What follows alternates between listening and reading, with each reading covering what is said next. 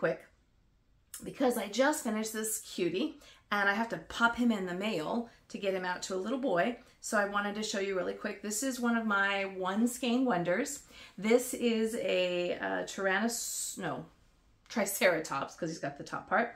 And I actually made this whole thing with one of these Caron cotton cake skeins. So the story behind this is I was asked to do a blanket for a friend of mine who lives in the UK for her baby, and they were doing dinosaurs. So I made this blanket and I put a little dinosaur on the corner of it, a little applique. Well, apparently this kid loves this blanket. He now just turned 2, and this has become his favorite little blanket. So he's here visiting the US since I wanted to pop something in the mail. So I made this cute little dinosaur that I think will complement. I think I did a brontosaurus for the blanket, but I think he's going to understand that this is a dinosaur.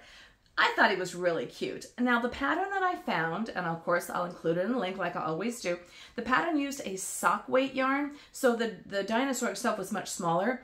I didn't have a sock weight yarn, plus I wanted to use the same yarn and the same color scheme that I used for the blanket.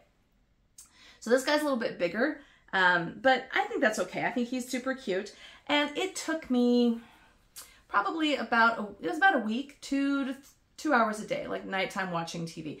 Very, very simple pattern. It's all single crochet. There's a few little special stitches, popcorn stitches, up here and down here on the feet are little popcorn stitches.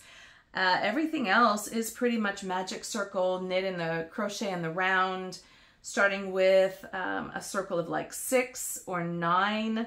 I think the body was a 9, everything else was a 6. And then this was just another circle around. Really, really simple pattern. Even the little horns are crochet in the round.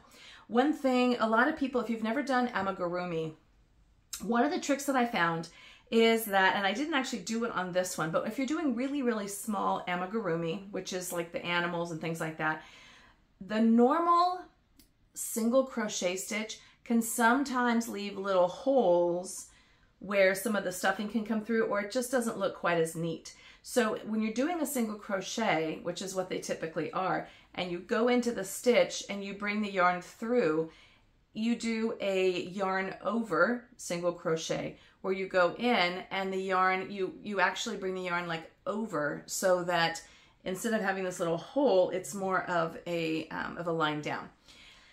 It's just a nice way to do amigurumi. I think it just makes a neater, cleaner looking end result. I didn't do it on this one mostly because I'm so used to doing a normal single crochet that I would forget. Like, oh, I'm doing it in the front. Oh, I need to do it in the back. So I just decided to do the whole thing in the back, and it turned out fine. And did a little stuffing. So what I used was one of these Caron cakes, and I actually didn't use all of it. I did use all of the green because obviously it's mostly green, but I still have a lot left of the browns, the cream, and like the little places for the spots. So this is 250 grams, 530 yards. So one of these, and I don't have any more of this sage color left. It was one of those like clearance Michael's or Joann's clearance bin kind of yarns. So if you ever come across these and you see these in a bin, I always buy them on clearance. Normally they're like, I don't know, maybe $10, $15. So when you get on clearance, you might be able to get it for like $5 or $7, which is a great deal. And they do make a really nice, they can make blankets. I use this to make the blanket, which I really liked because it is cotton and acrylic, 60% cotton, 40% acrylic. So it's a nice, I think it's more of a modern yarn. Sometimes the ones that are kind of fuzzy are really good for babies, but this is something that they can kind of grow into. It washes up really nice because there's no fluff to it and there is some cotton. It has that kind of a modern cotton, obviously, just a little bit of a different look. And so I like the way that this knits up really easily, and the strands are nice and tight so nothing splits. It's just a good, easy yarn. I have lots of these cakes that I do. I do a lot of blankets in these cakes. They have them in all different colors. Now the color that I use here is obviously it's retired, but they always have other colors around, and dinosaurs are really a big thing right now. And the pattern that I used also made them in a really pretty, kind of like a rose mauve-y color, so you can do a boy dinosaur and a girl dinosaur.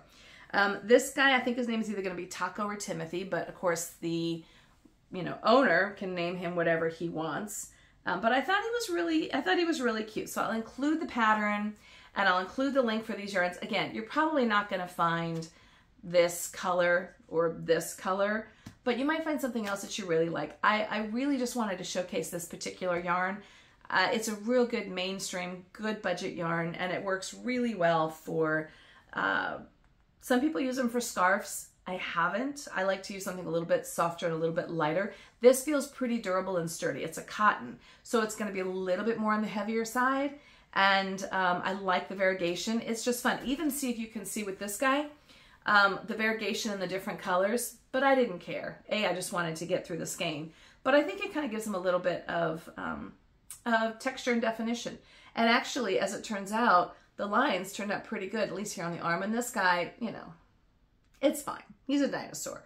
You can just add some little dots and little spots and things if you wanted to. But again, this is my one skein wonder, Taco the Triceratops.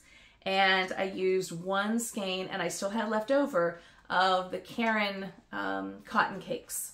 So again, they come in a variety of colors. This little guy, I've got to pop out and take him to the mailbox really quick and get him in the mail and off to his new little owner. He's going to be going transatlantic here in the next week. So I just wanted to pop on and show you this guy, my little one skein wonder. Thanks so much for watching as always. Like and subscribe. Pass me on to your friends. Thank you so much for doing that. And thank you so much for your comments. We're getting some really good momentum and I'm super excited. I see what you guys are liking, so I'll keep doing more of that. And I'll be back soon.